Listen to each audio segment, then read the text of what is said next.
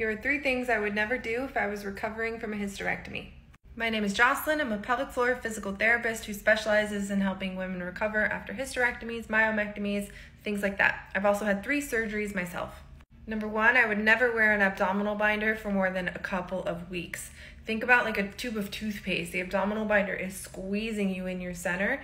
Where's the pressure in your abdominal cavity going to go? Up and or down? GI stuff, gas, problems like that, and then down there problems, incontinence, issues with prolapse. Stuff like that can be caused by long-term use of an abdominal binder. You want to teach your abs how to do what an abdominal binder does.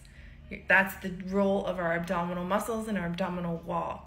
So if you feel like you need an abdominal binder for more than a few weeks, what you probably really need is rehab. Number 2 is go on a strict diet. Your muscles need nutrition to fully recover. Your fascia needs nutrition to fully recover. People that go on aggressive diets immediately after surgery often struggle with complete healing.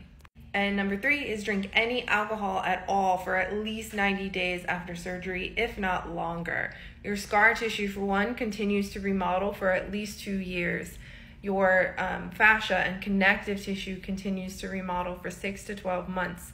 That early 6-week period is just when you're able to go do stuff. It doesn't mean you're fully healed, and alcohol disrupts muscle protein synthesis. It just creates a whole mess for our bodies when they're working so hard to recover.